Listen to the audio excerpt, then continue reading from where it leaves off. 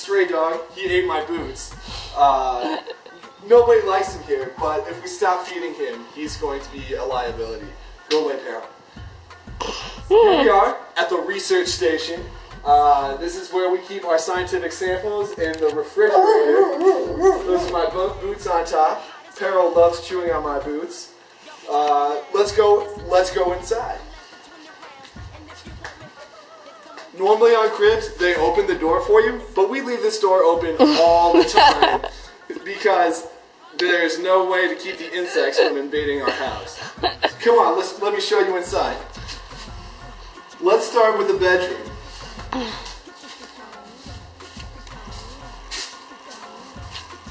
What up? This is where I sleep.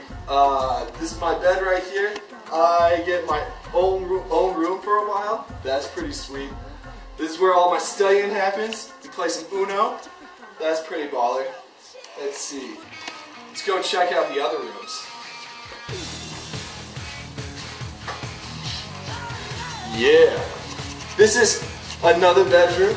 It's a lot nicer than mine. I'm not really allowed to go in there. This is the girls' bedroom. Look, they have awesome bunk beds. That's pretty sweet. And a portrait of Starry Night. There's a portrait of Starry Night. That's classy. Alright. Here, this is the bathroom. This is where all of the horrifying things get washed off my body. This shower. Let's see. Look at my products. We got Garnier Fructis. It attracts hummingbirds. There we go. Now let's go to the kitchen.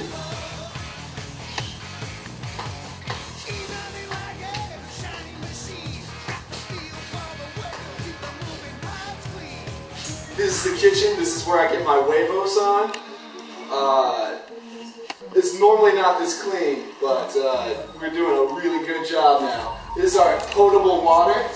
We run out of this about every other day, so I end up drinking water from the tap, which tastes like dirt. Alright, through here.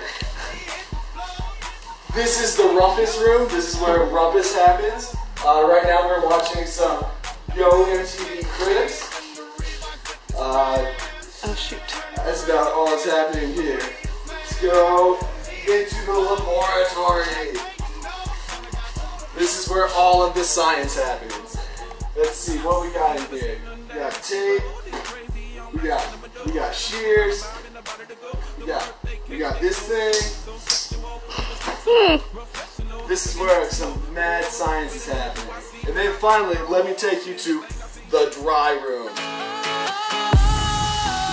Sometimes I get a good feeling, yeah.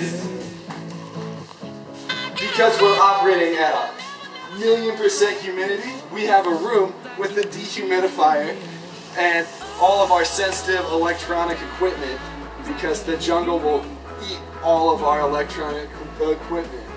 You can see there's also lots of leaves and newspapers. This is going to be a giant fire hazard one day. So, that's what's up, MTV. I'll take you back outside.